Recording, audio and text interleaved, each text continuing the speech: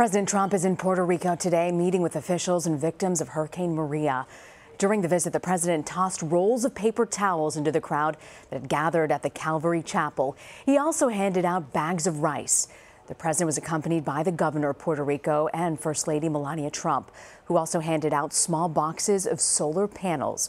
Earlier, Mr. Trump met with officials where he praised the recovery efforts and said they were lucky the death toll wasn't higher. He said, quote, "The job that's been done here is really nothing short of a miracle."